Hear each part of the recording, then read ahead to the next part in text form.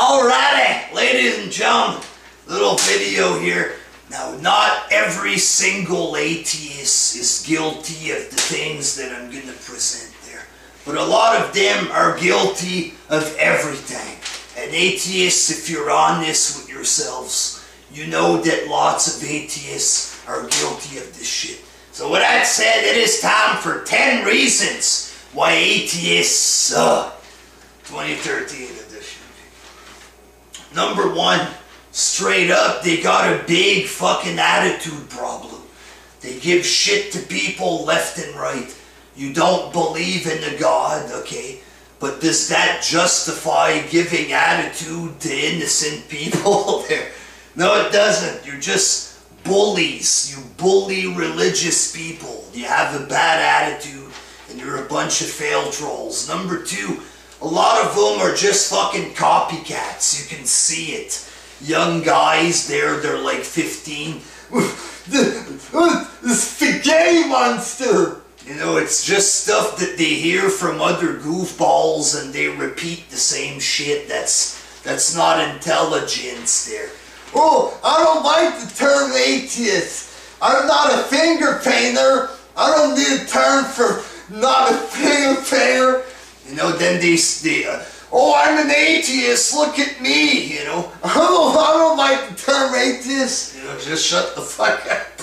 Bunch of copycats, you can see it. Number 3, they're hypocritical when it comes to fate.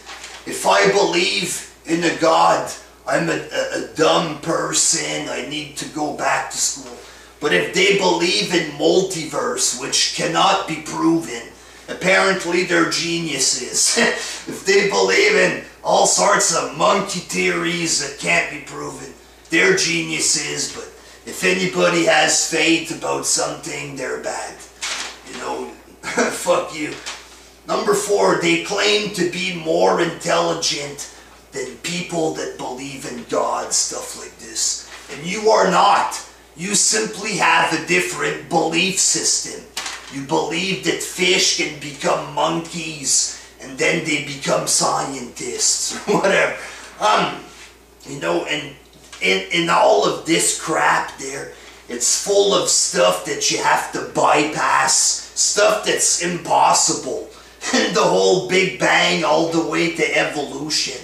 It's full of shit that's like 1 in 20 trillion that can't possibly happen mathematically or scientifically, and you simply believe it. You know, that doesn't make you more intelligent. And just because there's lots of atheist scientists doesn't mean that you're smart like those scientists. And there's a lot of Catholic scientists too, but I'm not petty enough to try to use that to justify my belief. Alright, schmucks.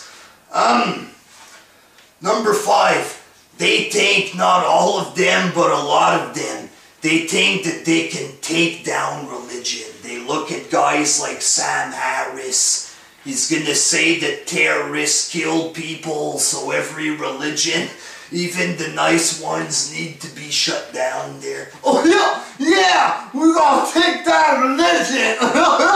You ain't gonna do jack shit, alright? Keep jacking off in your mother's basements there with your pink unicorns or whatever.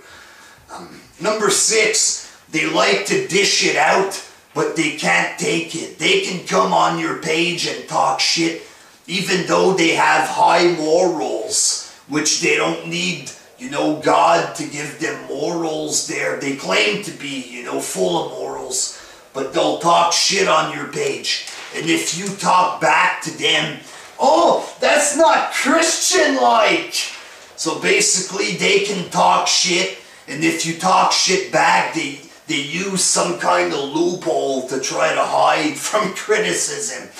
They'll talk about your beliefs. If you question evolution or different type of beliefs that atheists have, oh, my beliefs have nothing to do with atheism. So I can judge your beliefs, but you can't judge mine. You know, I call that being a straight up fucking coward. Using loopholes to do one-sided attacks while hiding. You know, I find that pretty fucking lame.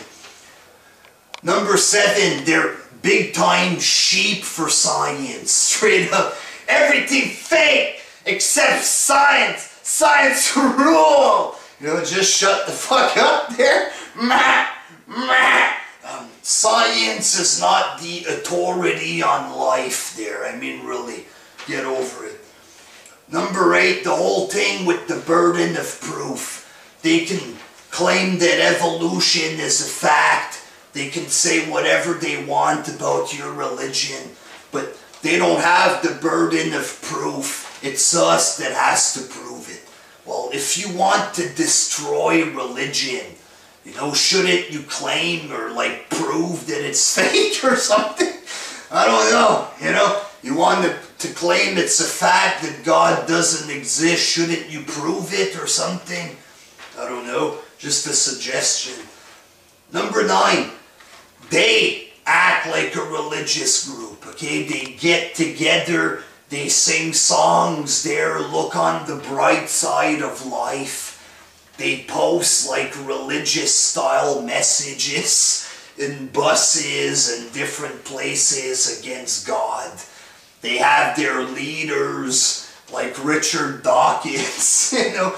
They act like a cult straight up. They have like organized groups of atheists and stuff. So if atheists isn't a religion or a cult, why is it, you know, full of organized groups that are spreading their dogma and propaganda?